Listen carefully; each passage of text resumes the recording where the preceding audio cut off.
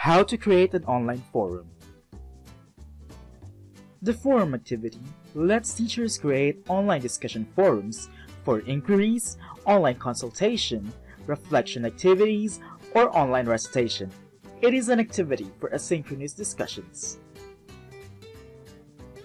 How to create an online forum. First, go to your course page and don't forget to do this step.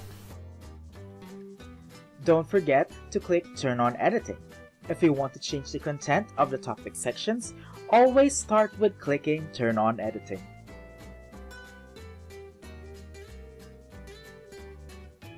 If you're using tiles format, it may help to click Expand All so that you can easily see the content of each and every topic section.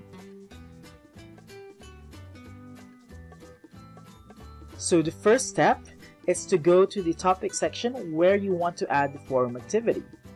Then, look for the link Add an Activity or Resource. Click Add an Activity or Resource.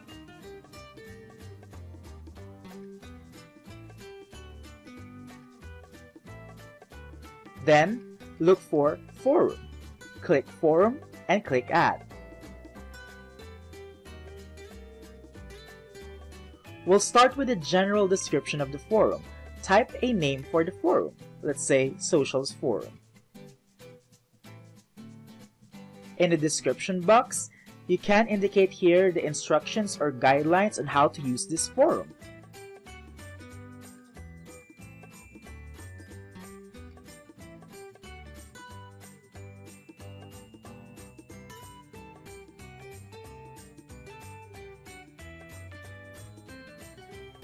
It is also important to share some guidelines on how to use the forum. Forum types. There are several types of forum in UVLe, not just a standard forum for general use. So to know more about these forums, just click the question mark icon beside forum type. As you can see, there is a single simple discussion, there is each person posts one discussion, a Q&A forum, and there are two types of standard forum for general use. One displayed in black-like format and the other one is just the ordinary one. For this case, we'll choose the default forum type because this is a socials forum. We would like to choose a forum for general use. Attachments and word count. So in this part, we will modify the settings regarding attachment size, number of attachments, and whether or not we will display a word count for each post.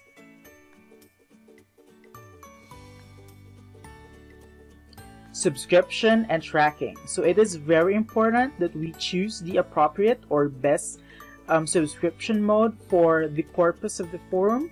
So if it's a socials forum, you don't want to force subscribe your users because the discussions in a socials forum are not necessarily important for everyone. So you have to keep subscription optional for the user. So it depends on the user on whether or not he or she will subscribe to a particular discussion topic. Next, we have read tracking. So to know more about read tracking, just click the question mark icon. So read tracking enables participants to easily check which posts they have not yet seen by highlighting any new posts. So in general, it's better to set this to optional, which is the default value for read tracking. Next, we have discussion locking. So if you want to lock discussions after a period of inactivity, then go ahead, set a different value for this field. Now, but for this case, we'll just leave it as it is. Next is CROT. CROT is an anti-plagiarism checker. However, it can only compare files within the UVLe system, meaning comparison of submitted files with internet sites are not yet available because we don't have a subscription. So if you enable CROT, you can maximize its capability to compare files within the system. So it can do comparison with other students. So there you go. So the steps are, you have to describe the forum, attachments and word count, and assign subscription tracking. Those are the minimum. After that, Don't forget to click Save and Return to Course. That's it. We've just created a socials forum. So don't forget to click Turn Off Editing to see the final effect of the procedure. So if you visit here, Module 1, you'll see there Socials Forum. We've just created a new forum activity. Tips about how to effectively use forum activities in your class. So tip number 1, create a dedicated space for virtual interactions or virtual communications. You may dedicate one tab or topic section where you will put polls or forums. Now, this way, your students will find it easier to locate forum activities or choice activities in your course page. Tip number 2, always set up a general forum or a socials forum. A course page will always have an announcements forum. It's part of the default layout, but that is not enough. You have to provide a space where students can ask questions, share ideas, or express themselves. It is very important to have that social component even if it's online.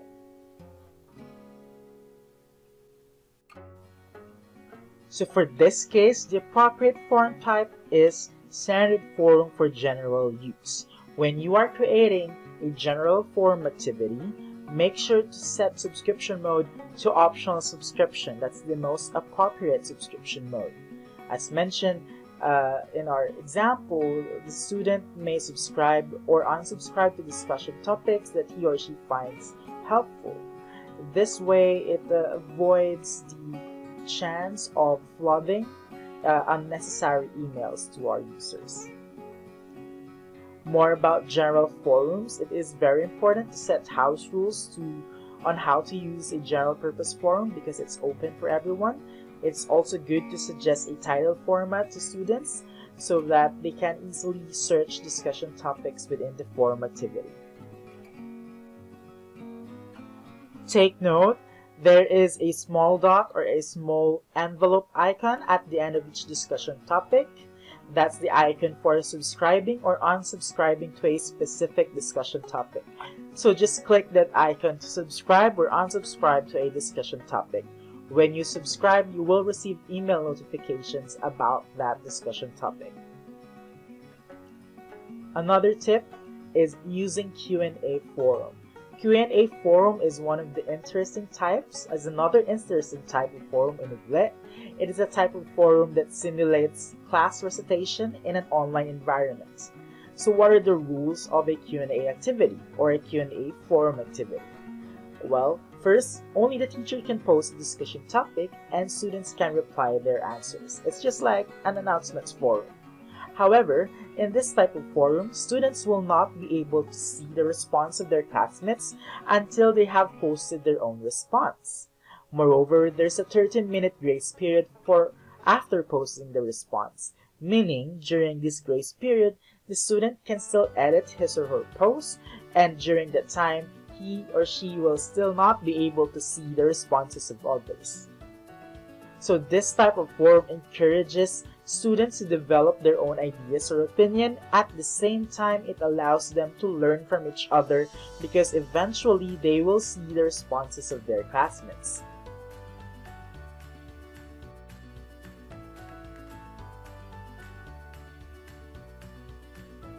This is an example of a Q&A forum. So for this case, the teacher Ian Lemor Cruz posted a question and the first one to respond is Isko Matalino. Then a few minutes later, his classmate Iska Matapang also saw the question and she is about to post her answer. And as you can see, Iska Matapang will not be able to see Isko's answer because she has not posted her own response yet.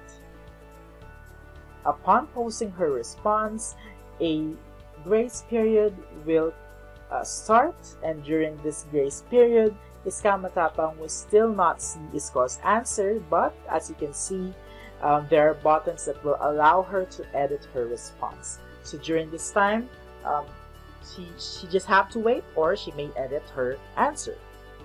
After 30 minutes, Iska Matapang will be able to see the responses of her classmates. And that's how Q&A forum works.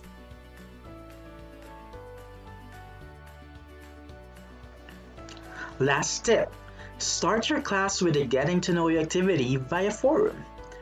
This activity will allow your participants to express themselves or to introduce themselves in the online classroom. It is also an opportunity for students to know each other. It is very important that we keep the social aspect of learning, even if we are in an online classroom or using a virtual learning environment. To conduct a getting to know you activity, you may use a forum to open a discussion topic. Then instruct your students to introduce themselves. One way is to let them share, let's say, a selfie or a TikTok video with a personal introduction.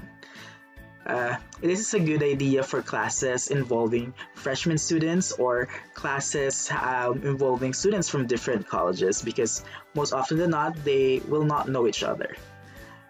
This type of activity also makes online learning more human, because there's somehow more human interactions even if it's not face to face. And it will be definitely much better if this teacher will participate, because it's also an opportunity for the teacher to establish connection with the students, even if the mode of learning is remote or online. That's the end of the video demonstration. For questions and clarifications, open a ticket at UP Diliman helpdesk. Visit helpdesk.ilc.upd.edu.ph. Upgrade to interactive.